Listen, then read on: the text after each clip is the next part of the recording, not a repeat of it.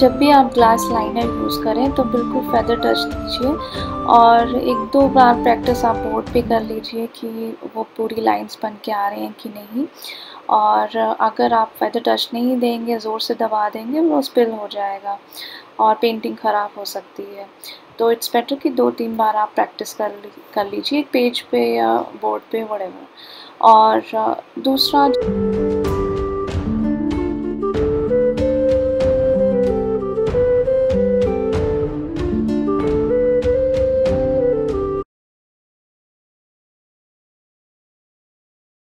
जब आप colour use करेंगे इसमें तो बॉटल के कुछ 2-3 ड्रॉप्स डालिए, उसके बाद ब्रश से उसको स्प्रेड करने की कोशिश कीजिए। जब आपको अंदाज़ा लग जाएगा तो आप बॉटल ही यूज़ कीजिए, डायरेक्ट आप बॉटल से ही उसको स्प्रेड करिए।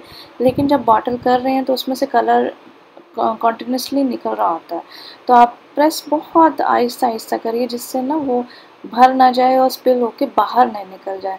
तो बस इसी चीज़ का ध्यान रखना है, तो ये पेंटिंग काफ़ी आसान और ढंग से बन के आएगी। और बहुत इम्पॉर्टेंट चीज़ एक और है कि इसके सूखने का बड़ा ध्यान रखना है। जैसे लाइनर यूज़ कर लिया तो उसको 3-4 घंटा या 6-7 घंटा, इट डिपेंड्स कि कितना बड़ा आपकी पेंटिंग है।